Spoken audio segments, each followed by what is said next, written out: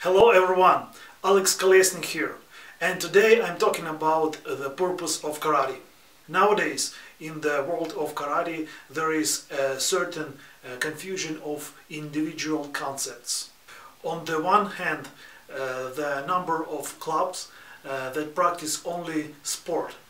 On the other hand, there is a bunch of books and articles about Bushido that needs to be read to truly understand the spiritual life of martial arts.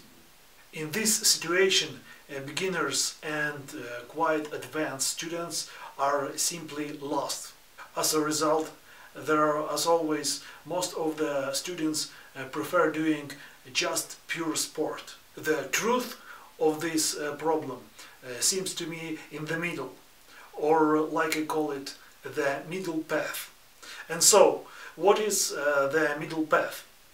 This path begins within the dojo. Dojo is the place of the path where we face the changes of our lives, that is guided by nature and universe.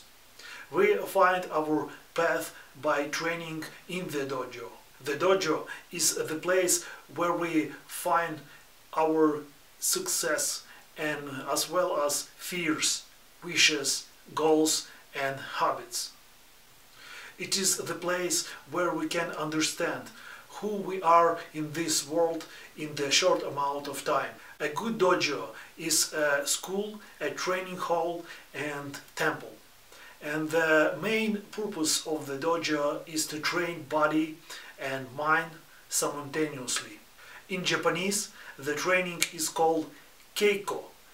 The ancient master emphasized the four important virtues of keiko. It is courage, wisdom, relationship and compassion. Courage comes first because we must to be strong and decisive enough to develop ourselves to practice karate.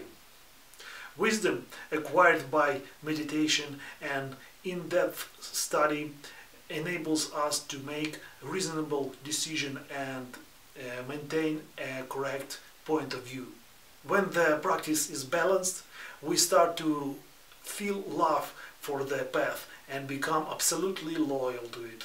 At the highest level of practice, we also start to feel compassion for human being, along with the hope that all other will follow the path. The main thing in the dojo is your inner spirit, in harmony, linked with your body and mind.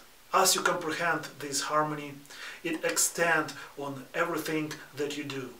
In other words, everything you learn in the dojo will be useful to you in your work, study, sports and in relationships with other people. The point of training in the dojo is to get experience. Only through the experience of our own feelings we really gain wisdom. The only way to get experience is to train our body to overcome obstacles. There is an aphorism in Zen. The path cannot be studied. You need to experience it. At the beginning of study in the dojo, each student put on a white belt. And the students usually ask, how soon I will get a black belt? The only answer is that you cannot get a black belt while you're asking this question. When people obsessed with the ultimate goals, they lose focus. They forget about reality. The only way to move along the path is to invest everything in the current step that is happening right now.